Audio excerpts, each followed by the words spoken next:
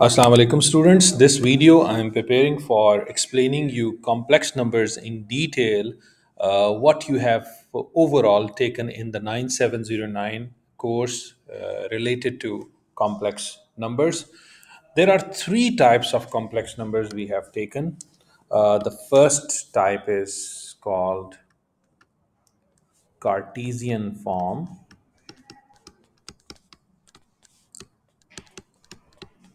and that Cartesian form is when I write a complex number is equals to x plus iota y. This x is called a real part,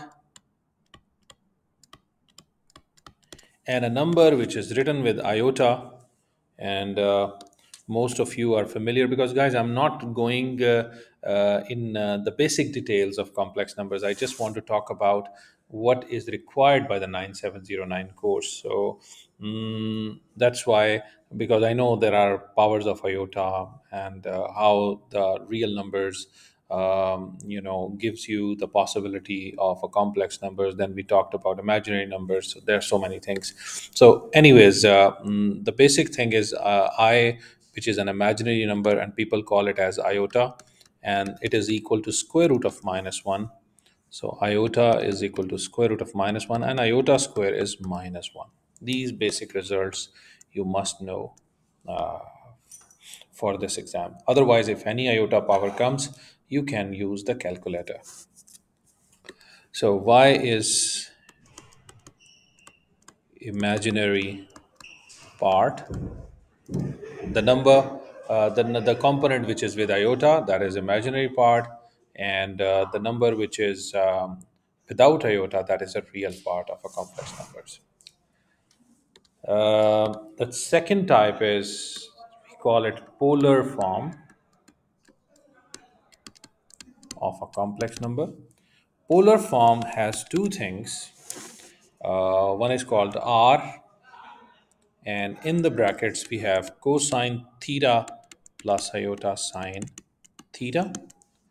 This is called polar form, and it stands on two important results. Number one is R, and this R is called modulus of a complex number. Modulus of a complex number. In upcoming part, I will talk about the geometrical, the significance of R. So here, R is the magnitude or the modulus of a complex number. However, here inside it, inside the bracket, we have cosine theta, which is a real part, and sine of theta, which is an imaginary part because it is with iota. What is this theta actually? So, guys, this theta is called argument of a complex number.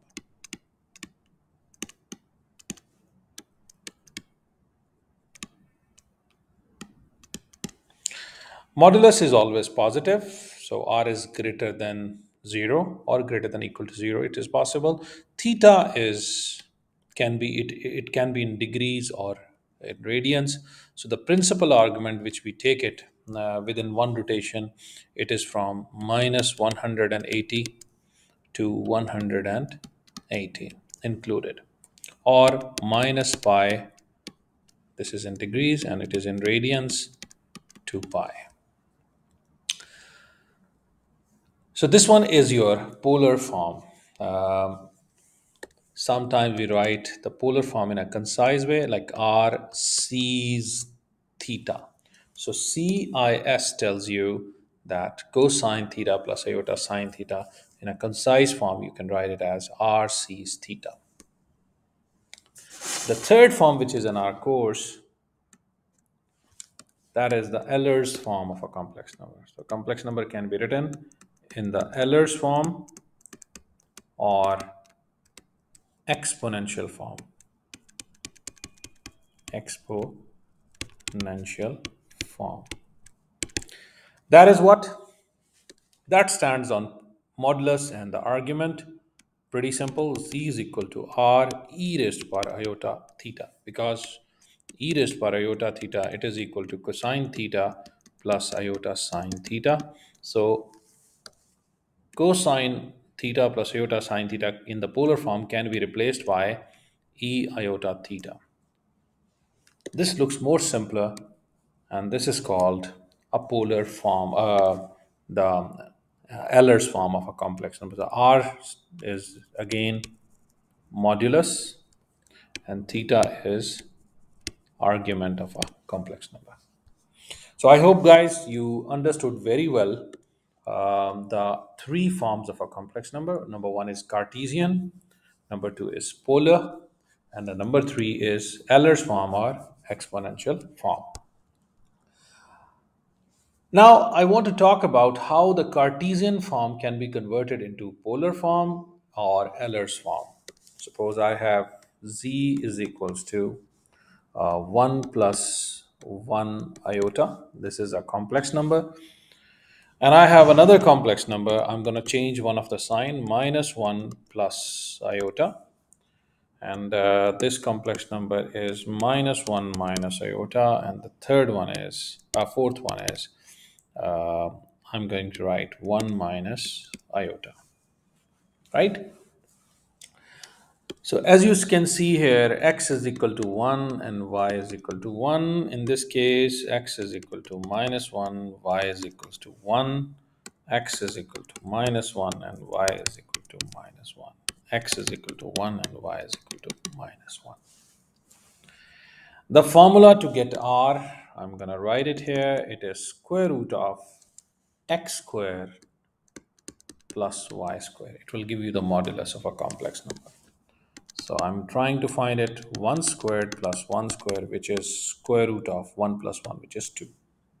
Same thing, guys, we will apply the formula here. R is equals to x squared plus y squared. So minus 1 whole square is basically 1 squared plus 1 squared. That is also square root of 2.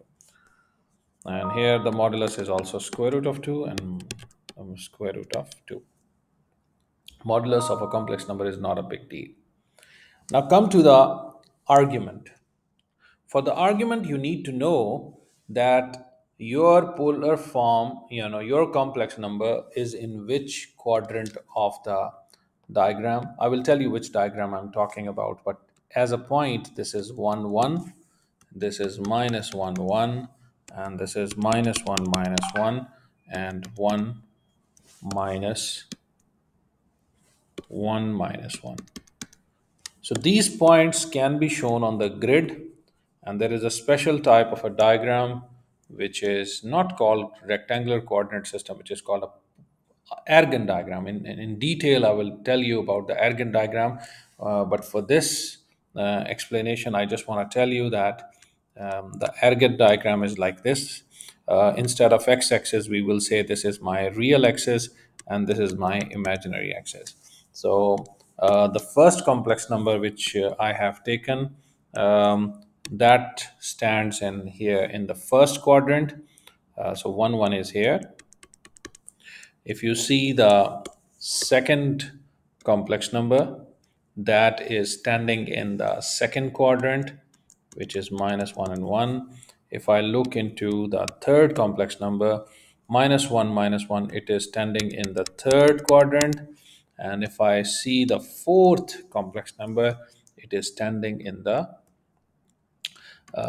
fourth quadrant, right? So 1 minus 1.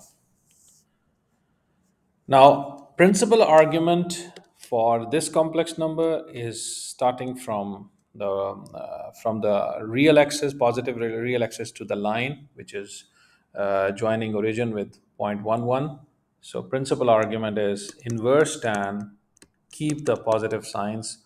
Y is 1, so I will write y over x. So the formula is inverse tan of 1 over 1 from the calculator. It is 45 degree, or in radian it is pi by 4. So my argument is pi by 4.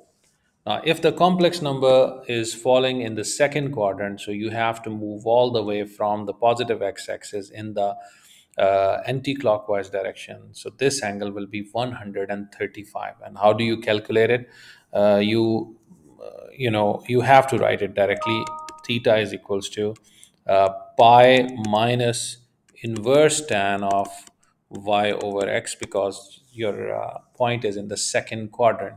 So 180 minus, so the 180 minus 45 degrees will give you 135, or I think it is 3 pi by 4 in radians. If the angle is following in the third quadrant here, now rather than moving from the positive x-axis and rotated anti-clockwise, now we will go like this direction. So here the theta will be not pi plus. I will write minus pi plus inverse tan of 1 over 1. Don't use them negative signs. So minus pi plus pi by 4 is give me minus 3 pi by 4. Clear? It's minus 135 degrees we have to take, but in the clockwise direction. And if the complex number is following in this quadrant, so I have to move in a clockwise direction, which is minus 45. So theta is equals to, simple thing is minus inverse tan of y over x, which is minus inverse tan of 1 over 1. And I'm going to write minus pi by 4 or minus 45 degrees. Clear? So the Argand diagram, the formula which we will use to send any angle into any quadrant, depending upon what is the value of x and what is the sign of x and what is the sign of y. So if you have here positive x, positive y, if you have negative x, positive y, negative x, negative y, and positive x and negative y, in this quadrant, the formula is just theta. Okay, if I take in degrees, so it will be 180 degree. Okay, but if you want to move in third and fourth quadrant, it will be minus theta and minus 180 degree plus theta. So first quadrant angle is theta. Okay, and second quadrant angle is 180 minus theta if the complex number falls here. If your complex number falls in the third quadrant, the 1 and minus 180 plus theta. And then finally, guys, if your complex number falls in the fourth quadrant, so then your angle will be minus theta. So I have explained it to you how to convert the complex number, the Cartesian form, into the polar form. We did it. Now, what is the conjugate of a complex number? If I give you any complex number 2 plus 3 iota and you want to write the conjugate, mostly they put a star on a complex number, and that gives you the conjugate like this. So 2 minus 3 iota. So 2 minus 3 iota, you just need to change the sign of the imaginary part. If you change the imaginary, don't change the sign of the real part. Just change the sign of the imaginary part. Your complex number will be converted into its conjugate. Okay. One more example I can take it. For example, u is equals to minus 3 plus 4 iota. So the conjugate of this complex number will be minus 3 minus 4 iota. So I hope, guys, you understood very well what is the conjugate of a complex number. Conjugate and a complex number, they have a very special property. If a complex number multiply with its conjugate, that is important for you to understand. Yani, if I have here minus 3 plus 4 iota is multiplying with minus 3 minus 4 iota, no need to multiply the two complex number. Just take the square of the first component plus the square of the second component. So I'm going to take 9 plus 16, which is 25. And that gives you the the product of the complex number with its conjugate. If you want to convert a polar form or Eller's form to Cartesian, that's also very simple. I give you a polar form like 5 cosine of 30 degrees plus iota sine of 30 degrees. Now, what is my x? So, guys, x is equals to r cosine of 30 degrees, r is 5, and your y is 5 sine of 30 degrees. So x is equals to 5 under root 3 over 2, and y is equal to 5 times 1 over 2. I got my x, 5 square root of 3 over 2, and y is equals to 5 over 2. So the Cartesian form of this complex number is z equals 5 square root of 3 over 2 plus iota 5 over 2. I can convert complex number, the polar form, into the Cartesian form. Same case is for Eller's form. If I write z is equal to 5 e iota pi over 6 supposedly, then I know my principal argument and I know my modulus. So x will be what? X will be r cosine of pi by 6, and y will be phi r sine of pi by 6, and then you will further simplify it.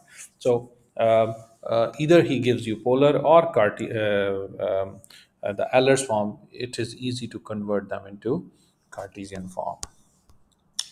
Next stage is how to add the complex numbers in Cartesian form. Very simple. If you have 2 plus 3 iota and there is another complex number minus 5 plus 4 iota, it's very easy to add the complex numbers.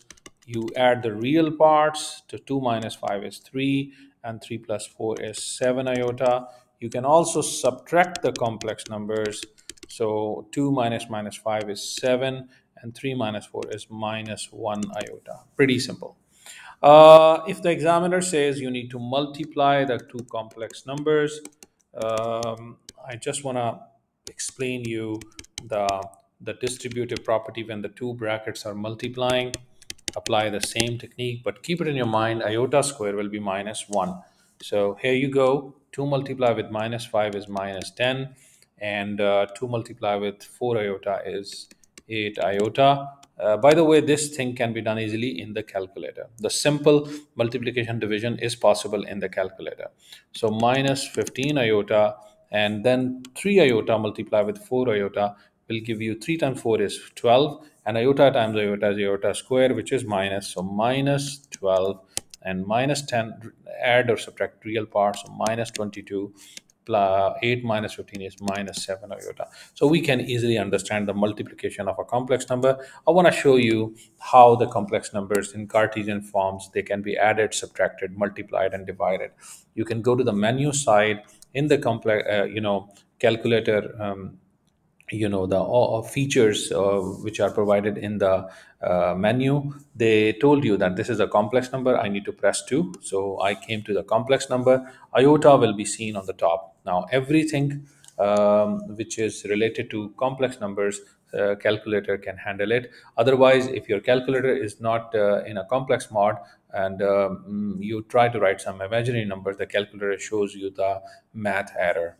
Now I have two complex numbers, 2 plus 3 iota. So 2 plus 3, how to write iota? Press E and G, automatically iota will be written over there. So 2 plus 3 iota, I want to add it into minus 5 plus 4 iota. So guys, you can check, my calculator is giving me the answer, which is the addition of the complex number.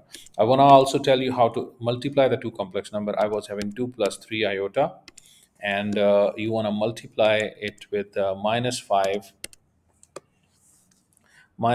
plus 4 iota, and then you can see very quickly I got the multiplication of the complex number. Now I need to go for division of complex numbers. So when the two complex numbers are divided, here the conjugate is very, very important, because I cannot work with complex number unless we have multiplication. So the multiplication, the division will be changed into multiplication by using conjugate. So 2 plus 3 iota is up, and minus 5 plus 4 iota is down. I need to multiply up and down with the conjugate of the denominator. So minus 5 minus 4 iota up, and minus 5 minus 4 iota down. Here we do the same thing as with what we did in the previous part, the multiplication of the two complex numbers. But in the denominator, you see that the complex number is multiplying with its conjugate. And what is the rule I have told you? Just take the component, which is minus 5. So take the minus 5 whole square, or you can write 5 squared, plus always. And what is the second number? You have 4. You write 4 squared. No need to multiply the complex number with its conjugate. Just take the sum of the squares of the uh, the their real and imaginary parts. On the top, we can easily multiply the complex numbers. I want to show you now how the calculator can be helpful for you in the division process. So I'm going to write here 2 plus 3 iota, and it is going to be divided by minus 5 plus 4 iota, right? Minus 5 plus 4 iota. When I write it, calculator gave me the real part separate and imaginary part separate. 2 over 41 minus 23 over 41 iota, which is pretty simple for you guys, not a big deal. Um, Guys, next thing is, how do we do the multiplication and division of complex numbers in polar form? I always tell my students, guys, polar form has an edge over Cartesian form. Why it has an edge? Because multiplication is far more easier. Like if Mr. Omar gives you so many complex numbers to multiply, it will take a lot of time if you keep on multiplying. And if first you multiply z1 with z2, then the final answer will be multiplied with z3, then the final answer will be multiplied with z4. It will take a lot of time if you are working in Cartesian form. However, if you have a complex number in polar form, I'm going to discuss with you very important property. I have a complex number which is r c's theta 1. I have another complex number, r2 c's theta 2. I have a third complex number, c's theta 3. Imagine I want to add the complex numbers. Oh, sorry, not addition. Maybe you guys will be thinking, why addition and subtraction? For addition and subtraction, I will prefer to use always the Cartesian form. If you have a polar form, convert it into Cartesian form, add and subtract. But multiplication division is much more easier in polar form. So as you see now, I'm going to multiply the three complex numbers, z1, z2, and z3. What happens, guys, if you are multiplying the complex numbers, their moduli will be multiplied. They will behave in the same way as what the complex number operations working on. So we multiplied their moduli. However, what happens to the argument? Do we multiply their argument? The answer is no. Their arguments will be added. Okay, their arguments will be added, but their moduli will be multiplied. Now, if I want to divide the complex number, so z1 divided by z2, moduli will be working as it is, as what the operation you applied on z1 and z2. So their moduli will be divided. However, their arguments will be subtracted. So theta 1 minus theta 2. This property has to be well known to you. Now, if I have a complex number, z raised to the power 5. Imagine this is r c's theta power 5. How can I apply it? Look, the complex number is multiplying 5 times. So I will write the modulus power 5, and the c's, it will not be theta power 5. It will be theta plus theta plus theta plus theta, yani 5 theta. Agreed? Because complex number is multiplied 5 times. So I have to multiply the moduli 5 times, and however, the theta has to be added 5 times. This is the multiplication process of in the polar form. That's why I love to do multiplication and division in polar form. Square root of a complex number, in our 9709 course, we prefer to use the Cartesian form. And he gives you a complex number 2 minus 2 plus 3 iota, supposedly. You can check on the calculator. Is it working? 2 plus 3 iota. I want to take the square root. Look, math error is coming. So our calculator is not capable of giving the answer. So what we need to do, we can say that the square root of a complex number is always a square, is always a complex number, so it will come in this form, a plus iota b, where a is the real part and b is also a real part. Now send the square root to the other side, and now the equation will be turned into simple quadratic side, on the right hand side. So a plus iota b whole squared, so 2 plus 3 iota, and now this bracket is going to multiply two times, a plus iota b and a plus iota b. Now open the brackets, so you get a squared plus 2ab iota and plus 2ab iota, and also we got minus b squared. Now collect the real parts together, a squared minus b squared, and imaginary parts, we had it here, ab and ab. So we got 2ab along with iota. So here we have 2 plus 3 iota. Now compare the real parts and imaginary parts. This is my real part and this is imaginary part. We put them equal to each other, solve the two equations simultaneously, a squared minus b squared, and this is 2ab, it should be 3. Now either you can make b as a subject in this equation or a as a subject. So I'm going to make b as a subject. So b is equal to 3 over 2a. Plug it here, guys, and 2 is equal to a squared minus, in the place of b, I'm going to write 3 over 2a whole squared. It gives you 2 is equal to a squared minus 9 over 4a squared. And then, my friends, you simplify it, it gives you, yani, I'm going to multiply here with 4a4, so 4a squared, multiply 4a squared, multiply 4a squared to get rid of this thing. Here it comes to you 8a squared is equal to 4a4 and minus 9, and then you send this term which is on the left to the right. 0 is equal to 4a4 minus 8a squared minus 9. Guys, after having this situation, I'm gonna try to solve this quadratic equation by using the equation mod, polynomials, degree 2, enter 4, enter minus 8, enter minus 9. The calculator gave me the answer in a surd form, 2 plus square root of 13. So in a decimal form is a square is equal to 2.803. 2.803. What is the second answer I'm getting? The second answer I'm getting minus 0.803. So a square is equal to minus 2.803. My friends, we always reject this because the square of us real numbers cannot be a negative number. It's not possible, so just ignore it. Now a is equal to plus minus square root of 2.803. These are the two values of a. You found it.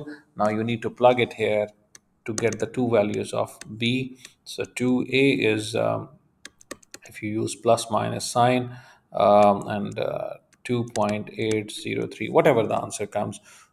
So we get two complex numbers. One is square root of 2.803, and right here plus iota, 3 over 2 square root of 2.803. I did not evaluate it in decimals, but if both answers, if a is positive, then your b is positive. The second answer will be a negative, you will get b negative. But if your a is negative and you are getting a positive b, so the second answer will be plus a and minus b. The square root of a complex number is always having two same answers, but their signs will be opposite to each other. In the real parts, the real part will change the sign and imaginary parts will change the sign for that. Argand diagram, I have already explained it to you guys that Argand diagram is in which we replace the x-axis by real axis and the y-axis by imaginary axis. So you can write in the exam, I am here and here is RE for the real. This is your origin of a complex number. Any complex number can be shown here by a point. For example, this is XY, or a complex number can be shown by as a vector as well. So the vector is, this is XY, Okay, the magnitude of a complex number, which is called modulus of a complex number. I think I need to explain you in detail the modulus of a complex number and the argument. Guys, you remember this is y and this is x. This is theta, and theta is the argument, and the direct distance from the origin, that is called modulus r. So r is a distance of a complex number on the Argand diagram from the origin, right? R is what? And theta is your argument. You need to know your argument is positive. If it is positive, you need to move anti-clockwise. If it is positive, you need to move anti-clockwise. If it is negative, you need to move clockwise. Loci. There are three loci, in complex number. The first one is circle. Circle, when he says absolute of z is equal to 2. So absolute of z, and the magnitude of all those complex numbers from the origin is 2. So it means I need to draw a circle, 2 units from here, 2 units from here, 2 units from here, 2 units from here. So these are, every complex number has a distance 2 units from the origin. In general, I will talk about like z plus a plus iota b, or let me write it here with negative signs. Negative a negative iota b is equal to 2. Then it tells you that a complex number center is at, change their signs. Your center is ab. This is a, this is a, and this is b. And you need to go 2 units up, 2 units down, 2 units right, 2 units left, and then you join the points and you get the circle. In locus, guys, I can write inequalities like z minus 4 plus 2 iota less than equals to 2. It tells you a circle, inside circle, and also I include the boundary line. I'm going to draw it. What is the center? I have center is 4 and minus 2, and the radius is 2. 4 and minus 2, 1, 2, 3, 4. In the exam, you do it like this, 4 and 2 units up. Now, he says if this is the center, I have to go 2 units up because my radius is up, and 2 units down, 2 units right, and 2 units to the left. Keep the equal distance. And then draw a circle, solid circle, because you have a solid line. And everything inside will be included. That is the locus, which is represented by this inequality. If this is a strict inequality, in the exam he has used z minus 2 plus 4 iota less than 3, then this less than sign means your circle will be dotted, but you need to take everything inside it. If I take z minus 2 plus 4 iota greater than equals to 2, then it means I need to take the solid circle, but I have to consider all the outside portions. The second locus we have is the perpendicular bisector. If I have a complex number z minus 2 plus 4 iota is equal to z minus 3. Now I need to get 1 point from here. A point is 2 minus 4. From here, the B point is 3, but there is no imaginary part, 0. We need to plot these points on the Argand diagram. So 2 minus 4 is here. This is my A point, and 3 zeros, guys. This is my B point. Now, what I need to do, I need to draw the perpendicular bisector. And perpendicular bisector is a line which cuts the AB line in the mid, and it should be perpendicular. So please, examiner will not look into that. Is it very correctly drawn perpendicular bisector? Some students, they can use the compass method to draw the correct perpendicular bisector, but you can show it like this. This is 90 degree and it is cutting at the midpoint. So this is the locus. Since he used the equal sign, every complex number on this perpendicular bisector is satisfying this locus. But if he says z minus 2 is less than z plus 2 iota, now it tells you the a point is 2 0, and it tells you the b point is 0 minus 2. Less than tells you this is nearer, and greater than sign tells you it is further. So first we need to draw on the Ergen diagram 2 0. This is 2 0 and 0 minus 2. Okay, I'm ready to draw the perpendicular bisector. Is it a dotted line or a solid line? It is a dotted line. So I'm going to draw the dotted line. The moment you draw the dotted line, guys, you have to know where you said less than, this thing nearer. So nearer portion has to be shaded. So I'm going to shade this whole portion because I am taking those complex numbers which are closer to A, further from B. Same situation applies for the B. Last locus, it is a half line, and this relates with the argument. If I say argument of a complex number z minus 2 is equal to 30 degrees or pi by 6, it tells you that your center is 2 0. So where is 2 0? This is 2 0. I need to draw a half line from here because argument is positive 30 degrees. Draw a straight line and it moves forever. This is 30 degrees. Modulus is changed. You see that the complex numbers distance from the origin is changed, but the argument stays the same. So you will move on the same track, the same straight line. So this is the half line for this complex number. If he says that argument z minus 2 less than suppose 90 degrees, so now where is z minus 2? The point is 2 0. This is 2 0, and you draw the 90 degree. Now, less than or greater than. So since it is less than, so you need to shade all this portion. And he has to say like that because this is 0 degrees and this is 90 degrees. You have to shade all these things. Otherwise, if he doesn't mention, you have to shade all the previous one because it is starting from minus pi to 2 pi. That's all what we took in complex numbers. Thank you, boys. If any question comes, please do let me know about that.